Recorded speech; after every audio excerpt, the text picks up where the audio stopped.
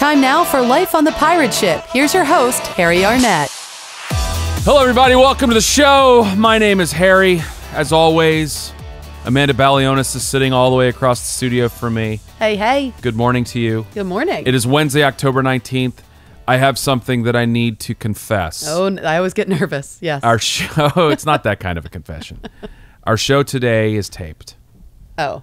Yeah, because we are at a sales meeting all week, so we took the liberty to record this a mere hours before it would air on Wednesday, October 19th.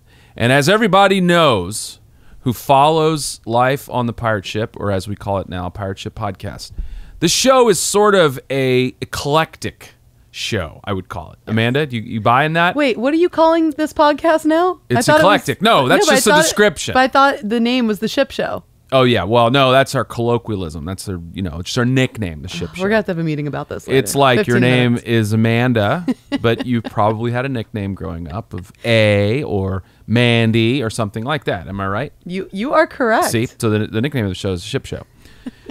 But today, and as I said, the show's eclectic. We have guests, all kinds of guests. And really, it's people from the world of Callaway.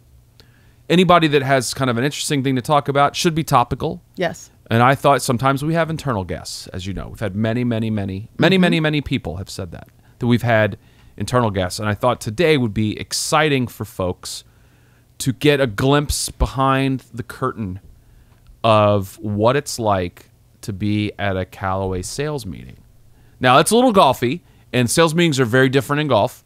But a lot of people ask me when I go around the country or talk to consumers on Twitter or whatever, like what's coming up on the sales meeting, how's it going? And we're at a sales meeting this week. I thought, who better than to talk about that but our very own Senior Vice President of Sales for the Americas, Glenn Hickey. I love that. He's going to be on the show today. Now, should we explain to people, this isn't just like a sales meeting. This isn't like a weekly meeting that we're talking about. Correct. So let's explain maybe the significance. I like that. Well, so we will do 2 or 3 of these a year. Okay.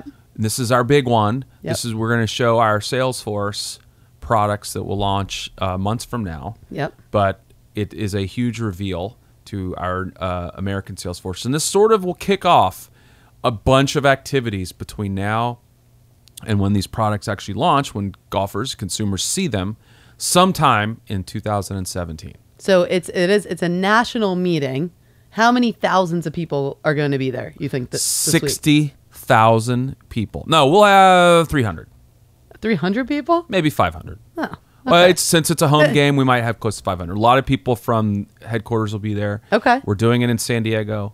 It'll be an awesome time. As the time when this airs, we would have already been 1 day in. And this is my first sales meeting. Your very first sales meeting. Yeah. Are you excited? I am, and I have a lot of questions. So this is actually the perfect podcast. Do you see how this works? Yes. Yes. Glenn Hickey's going to be here. So don't go anywhere. Right after this break, Glenn Hickey seated in our hot seat. We don't have a name for that seat yet. I thought we were going to work on that. But he won't be on Hotline Bling. He's going to be right here. Say, listen, I came up with the Hotline Bling studio. It's your turn, Harry. So don't go anywhere. I'll be right back with Glenn. You're listening to the Pirate Ship Show, but there's some other crazy stuff going on too, like when Keith Jackson came on to Callaway Live. Between the announcers and the officials, I have plenty of people to cuss at. The full episode is up now on CallawayGolf.com/Callaway Live. Now, back to the Ship Show. All right, welcome back to the show, Harry. Amanda, as promised, on the show today, we have one of my good buddies and also a very important, powerful man at Callaway Golf, Mr. Glenn Hickey, Senior Vice President of Americas. Do you know what that is, Amanda? The USA. Yes. Yes. Anything else in the Americas you can think of? I'll give you a hint. They play hockey. They drink a lot of beer. Canada, the Nationals, Canada, they drink a lot of beer, and also Latin America, right? Correct. Oh, wow. Correct. Glenn, how long have you been at Callaway? Just under 25 years. Actually, just over 25 years. Do you know what we give for that? Is that our silver anniversary? 25? It could be. I don't know. Nobody gave me anything. Yeah, you get a certificate. So congratulations on that. We'll frame it for you, and we'll stick it maybe here in this studio. But I know this is a big week for you, so thanks for doing this. And we already revealed at the top of the show that we're recording this in advance of the Wednesday airing of the show. But this is a big week, isn't it not? Oh yeah, every week as we're getting ready for the sales meeting, it's so exciting.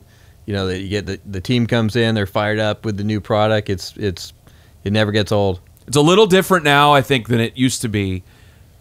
These kind of things, because you know why? Because the product's really good now. Is that why? Has it gotten easier? Yeah, we don't have to work as hard to sell it.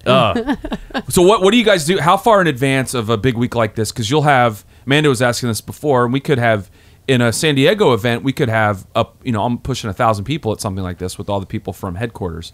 How much time goes into preparing for the next 2 or 3 days? Well, we start thinking about it, when the last sales meeting is over, which these days we have 2 or 3 sales meetings a year. So the minute, we finished the one in Boston in August, we were thinking of this one and, really thinking about how we can continue to excite the team and make it unique and different and get them fired up to go out there and continue to, grow our business. So what kind of goals do you have going into a week like this? When you look back after 3 days, first of all, is everything intact? So, did you take care of yourself? Because things can get a little dicey late night. But what kind of goals do you have for a sales meeting going at the end of it?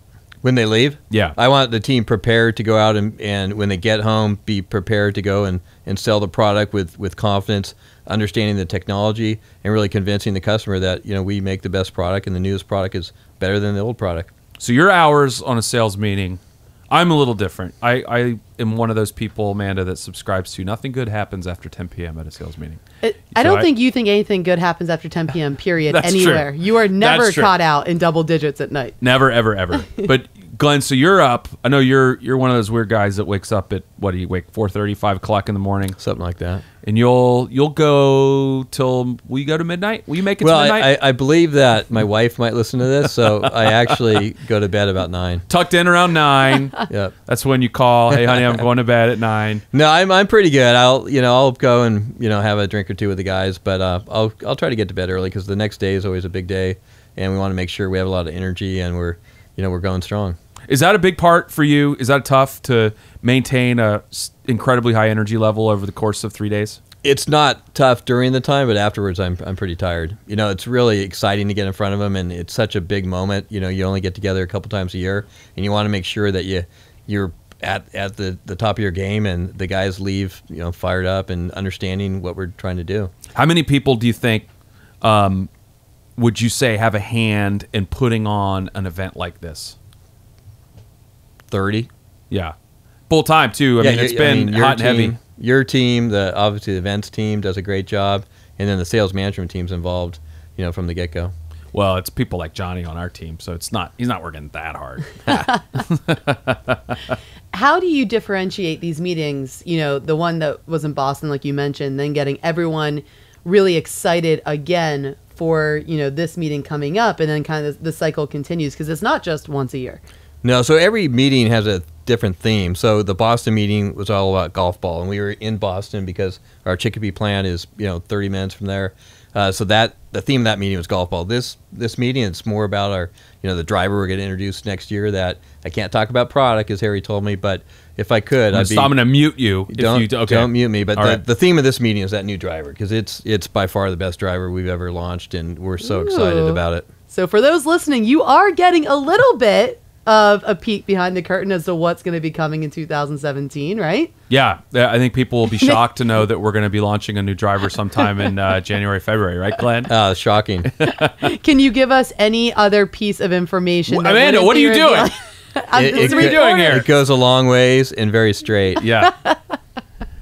Yeah. And so I think these meetings have also changed a lot because you guys, and you didn't say this, but you really want all of the sales professionals out there in the Americas, when they leave there, to feel like they know more about that product than anybody. They can deliver the information about it to our customers that are out there at Greengrass, and also off course, better than anybody, and are really excited about what the technologies bring. Yeah, no doubt about it. And the meetings have changed over the years, where we used to really tell them about it and leave it up to them to go home and practice and improve their pitch. But now that's really a big part of the meetings, where we're telling them about the product, we're bringing them in, we're teaching them how to pitch it, we're letting them practice, and then we always have a little bit of a final exam before they leave. Everybody looks forward to that. The reps really don't like that, but I think it's an important part of the meeting, so they take it seriously, and when they leave, they are confident. Have you ever had? Oh, sorry, man. Oh, no, I say we just had a marketing meeting today, actually, where Harry was encouraging all of us to learn how to do things in different ways, and we poke fun at it. Yeah, there's always going to be a new driver release. There's always going to be. Thought you meant you poke fun at me. I was like, why did you do that? Why did you tell me? They do that all the time. Well, we poke fun at a bad idea. It's going to go long. It's going to go straight. How do you differentiate this messaging from year to year, from product to product, specifically with what is coming up?